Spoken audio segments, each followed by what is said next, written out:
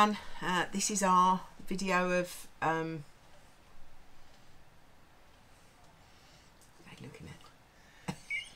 at got a bunch of people looking in the window as we're trying to do this video. Oh, okay.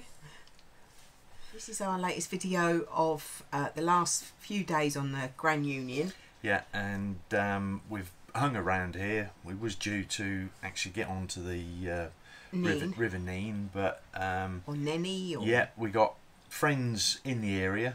Yeah. Who are in a holiday cottage at the moment, Ian and Linda. So we wanted to catch up with those. They've just bought a narrowboat. And the Blissworth Festival was on.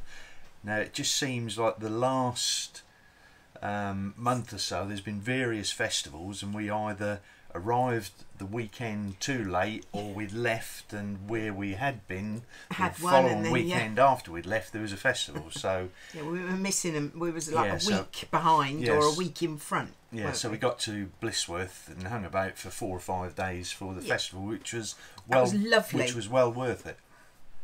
Well, day 2 of the Blissworth Festival.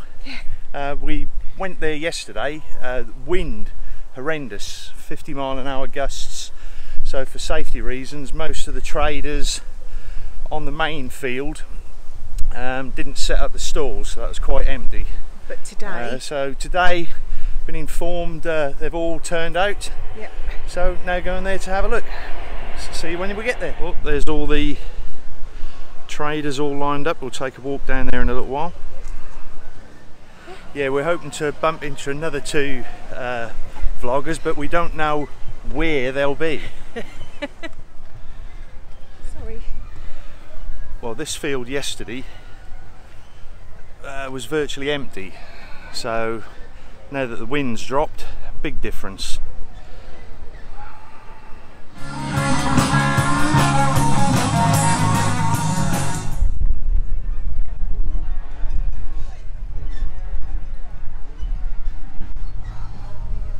Yeah, so while we was there, we was contacted by Mark and Julie from We're on the Move. So we tied up with those, met those guys. Always nice to see those. Yeah. Now, where could they be? Where could they be? This super cool. I spotted you. I thought, wow, 15 boats. Holds to a time for the tide, doesn't it?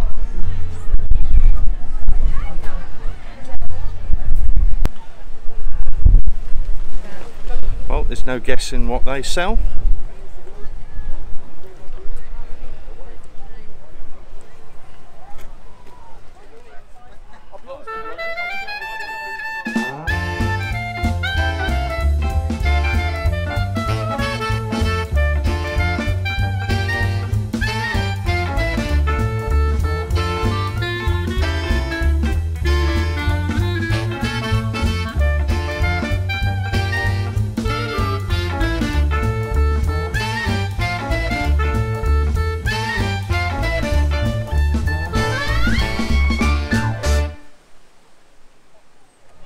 Where are we now heading?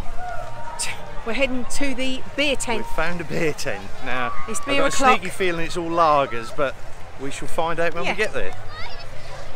Well, that turned out good in the end. The weather held out. Had a fantastic pint. Didn't do the review while I was there. Very busy around the beer tent. I was a little bit self-conscious.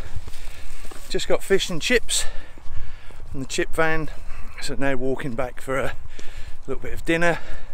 And hopefully later on this evening back to the wharf for some more beer and live music.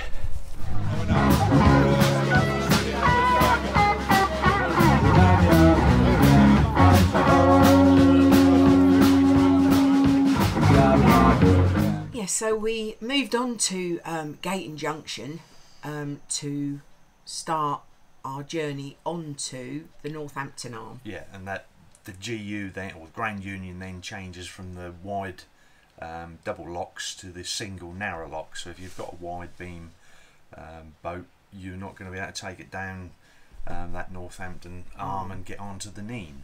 Yeah.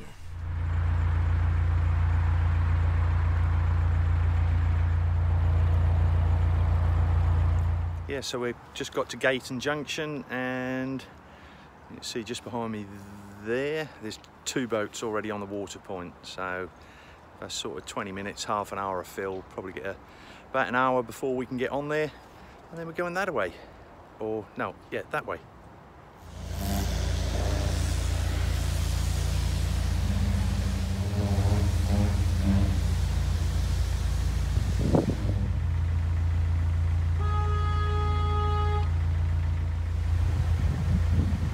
So we're now on the Northampton arm, uncharted waters for us.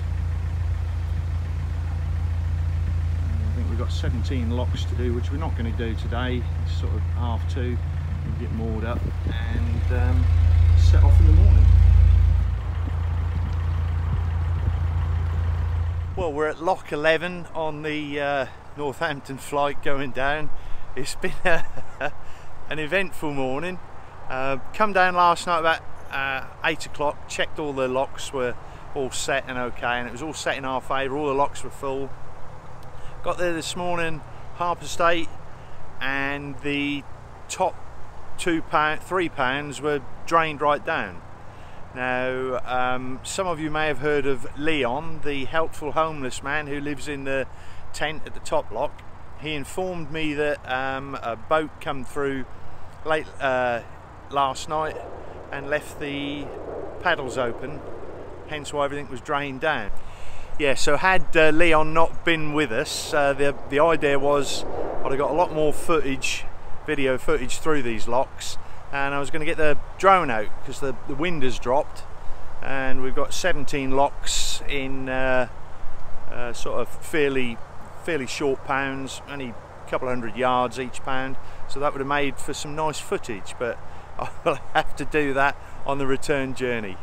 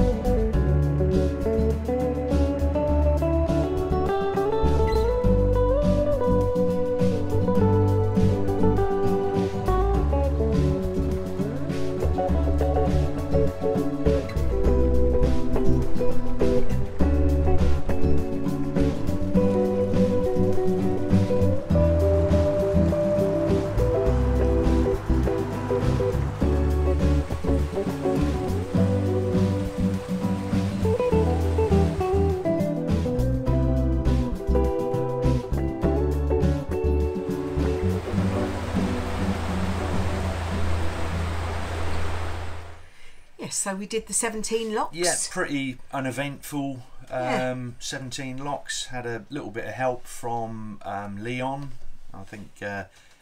First to number 11, I think. Yeah. Those of you who've been down there probably bumped into Leon. He's a homeless guy, and I think he's actually, from what he was telling me, he's actually been in his tent around that flight of locks for the last 12 years. Yeah, so he knows it pretty well. He'll help you out if you need it, and he'll help you out if you don't need it. Yeah, so cheers, Leon. Deb's got the giggles again. Yeah, so the reason we've decided to leave the Grand Union and get onto the Nene is because we then want to get to Peterborough and then go through Stand Ground Lock, get onto the middle level navigations to get as near to our old hometown of Kings Lynn. We've got some loose ends to tie up from our house sale last year, but we're not going to go into that now, so we'll cover that in a future vlog. Yeah. Right, I've just seen a a sign that tells me that this barrage gate operates automatically. If I hear the siren, I need to get out of the way. So providing the siren doesn't sound while I'm going through there, I should be okay. Well, we got through okay, no alarms. Now supposedly we can moor in this area, although as you can see we're going to have no Armco. It's all going to be nice reedy banks and just basically moor wherever we can. 6 o'clock, sun's still shining nicely, so as long as we get moored up for gin o'clock we should be okay.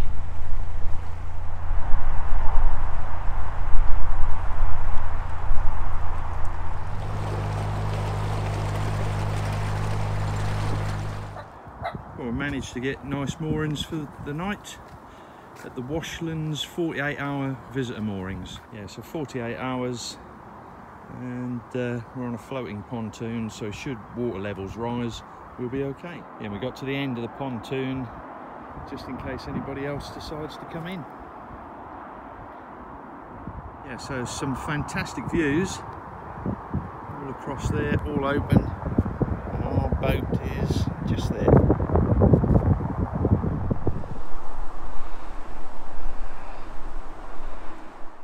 Well, that's our stay at Washlands moorings over with.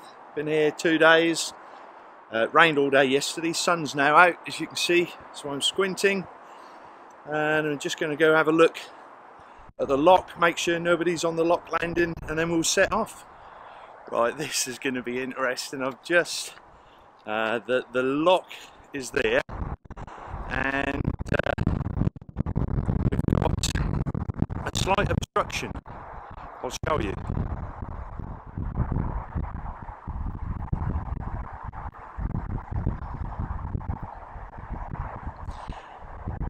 Now, as cute as they are, I'm not very confident around horses. So I think I'm going to be staying on the boat and Deb's going to be doing the locks. Yeah, so me being the experienced one, had to actually teach Mark how to do a guillotine lock. Yeah, because we'd done those before when we'd hired boats. Okay, Debbie had done the electrically operated guillotine locks when we'd hired a boat from Fox's Narrowboat in March. Yeah. Yeah, and how many did we do of those? 2. 1. Oh, was it 1? Yeah, so... No, we did 2. On the way there, on the way back. Oh, right, so the same like we done. Still 2. We done 1 lock twice, which makes Deb the expert. Yeah. Now, Deb's done these guillotine locks before when we've hired boats, but I've never done them, so I'm going to get some tuition, and Deb will do this first one, and then at least I can do any future ones. Yeah, so just like any other canal lock, the upper gates, standard gates with gate paddles, but the lower gate is an electrically operated guillotine. And Deb's now going to demonstrate how to do it. So basically what we've got to do is close this guillotine. Yeah, an abloy key. Now, I've never looked in here before.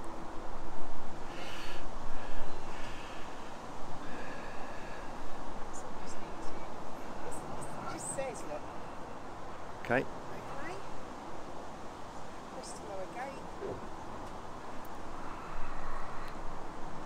Now that gate is lowering, which would be the same as lowering the paddles on a normal gate. Once that is lowered, we can then go up that end and open the gate paddles to fill the lock. Now once the lock's full and we go in there to empty the lock, similar procedure with the controls there, but what happens is the lock gate will raise by approximately 10 inches, and that's the same effect as you opening the gate paddle. So that will raise by 10 inches, the water will drain out under that, we will then drop down to the same level as the water on the other side. I was going to say the lower pound, it's not really a pound, it's the lower section of the river. Once that happens, the gate will rise fully and we can go through. Closed now. Yeah, so that's fully closed. So we're now going to fill the lock. There were some horses there, as you can see in the video, and Mark doesn't do horses. He's as bad with horses as I am with cows. So it was a bit of a quandary, but we got through it. Yeah, as you'll see. Right, now I've got a good 20 feet between me and these beasties. So I'm going to make a dash for it.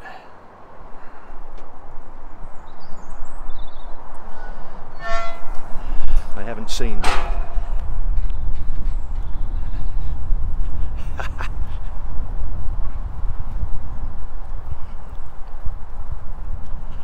Got past them.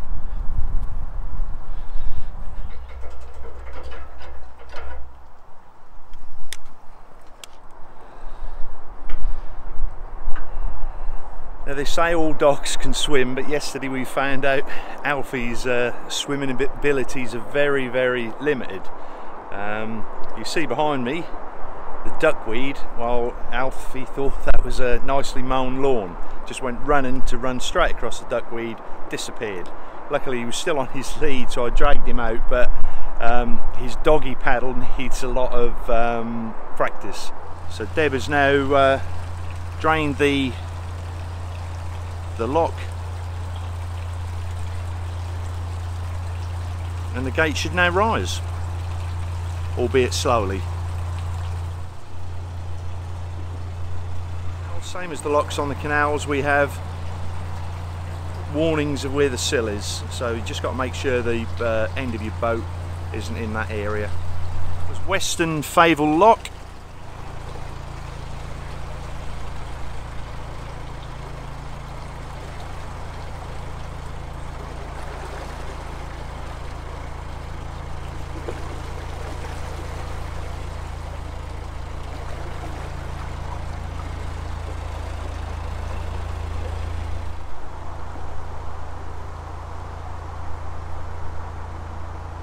So for the uninitiated, how easy would you say those locks are? They're easy, yeah. You just keep your wits about you. The actual guillotine gates, there's a plaque there behind. I didn't see it first off, but there is a plaque there that tells you exactly what to do. So, you know, you just, yeah, take your time and one step at a time. It's easy. Yeah. I'll have a go at the next one. Yeah, and I'll film it. Yeah, so now coming through, thanks Alfie, now coming through Northampton Boat Club area, where all their moorings are. A few narrowboats, a lot of cruisers. It's a, what day is it? Thursday. It's a Thursday, yeah, so not much activity. I suppose it gets busy around here at weekends. So yeah. Yeah, so I think that covers it for this little video. Not really much more to say about this. We've got some real beautiful footage of our trip down the Nene, so we're looking forward to editing those videos together for you guys. That'll be lovely. Yeah. So if you enjoyed the vid, give it a thumbs up. Do that again. Oh no. Yeah. So if you enjoyed this video, give us a thumbs up, and if you haven't subscribed, hit the subscribe button, and if you want I don't know what's going on here. Okay. And if you want future notifications, press the bell icon.